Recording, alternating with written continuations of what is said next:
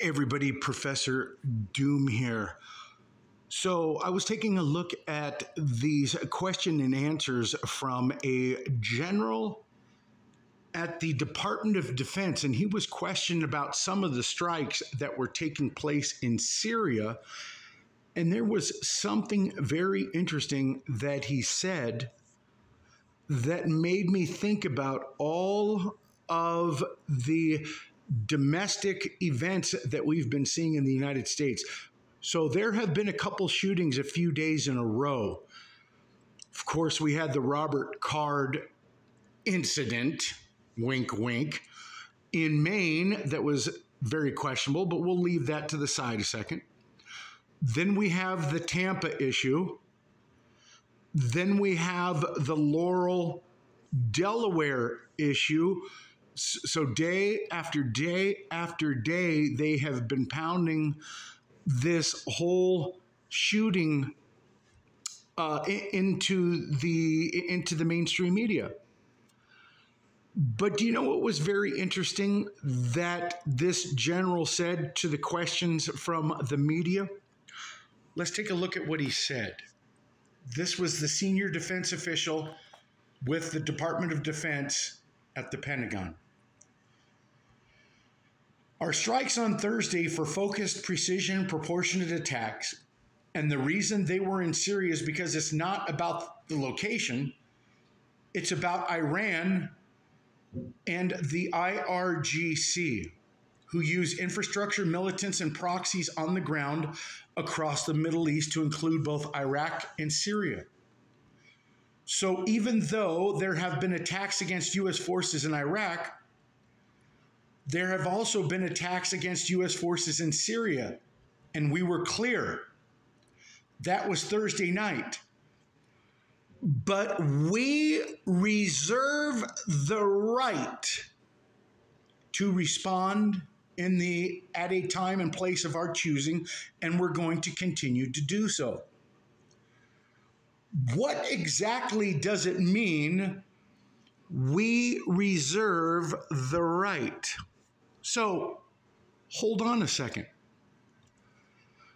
If they're going to try to push for assault weapon bans, does that mean then that U.S. citizens who are in legal possession of these assault weapons could then use the exact same jurisprudence that they're claiming right here? We reserve the right. Doesn't that mean also that U.S. citizens can say the exact same thing when they say, hand over your assault weapons, and the U.S. citizens say, we reserve the right to refuse your unlawful order, not only from the Dick Act. Do you guys remember the Dick Act? Do I need to show you guys that act? And under the Second Amendment of the Constitution, we reserve the right to tell you to go screw yourself, that we don't have to hand over anything because your demand is unlawful. And you cannot reserve the right to come and take away assault weapons from law-abiding U.S. citizens that rights are guaranteed under the Constitution. Does that make sense to everybody? They can't claim that they reserve the right to overturn a Constitution. They can't say that they reserve the right to take away something that's guaranteed under the Constitution. But we, with the Constitution in our hand, in backing our words, can say that we reserve the right to refuse your unlawful order. Let's take a look at the Dick Act one more time in case people have forgotten what it has said.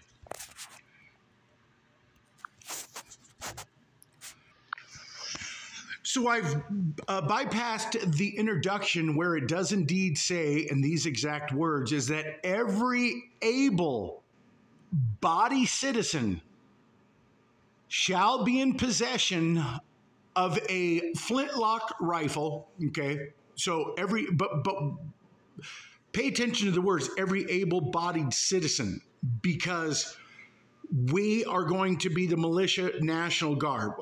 You guys understand the concept.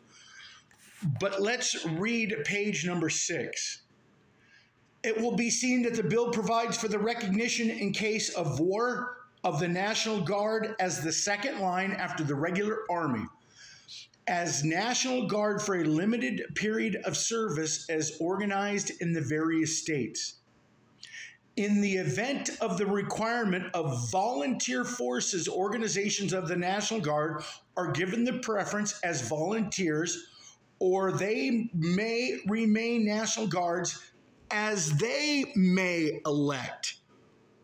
We, the people, may elect, not the government. It is us. Do we want to remain a part of the National Guard? As long as we elect to be in possession of a rifle, because it goes on to state that right here. It provides for arming the Guard with the latest pattern Army rifle. Well, excuse me, AR-15, Army rifle? Is the Army rifles semi-automatics or automatics? Are we allowed as citizens, as part of the militia National Guard, are then we allowed to possess? No, not allowed. Hold on, because we reserve that right.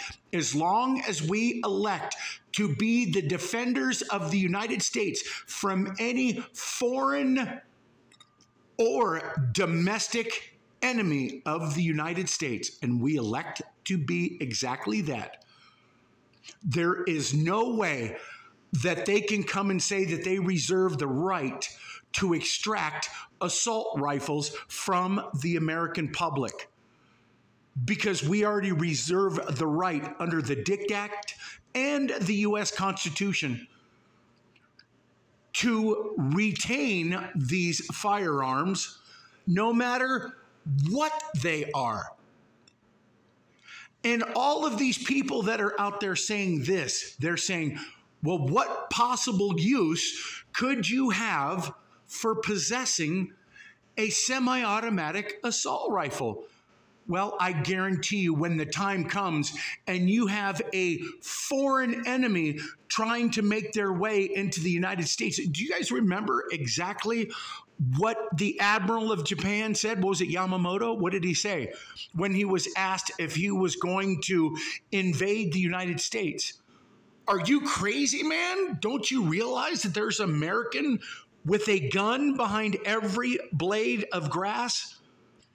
You take away those weapons, you take away those assault firearms, those assault weapons from the United States, and you've crippled the militia / National Guard that we elect to be with the guns that we own right now.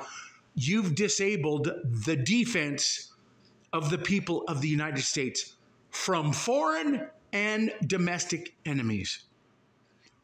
Since this general right here from the Department of Defense has said that they reserve the right to strike wherever they choose to do so, well, the American citizens who possess these assault weapons need to step up and say that you reserve the right to refuse to hand over your weapon, because the U.S. government cannot force you to do something that you already are guaranteed the rights of. Does that make sense? Well, there you go. And if you guys want more on the DICT Act, in case you were unfamiliar with it, I'll leave you guys links in the description box so you can read the whole bill from 1903. Thanks, everybody.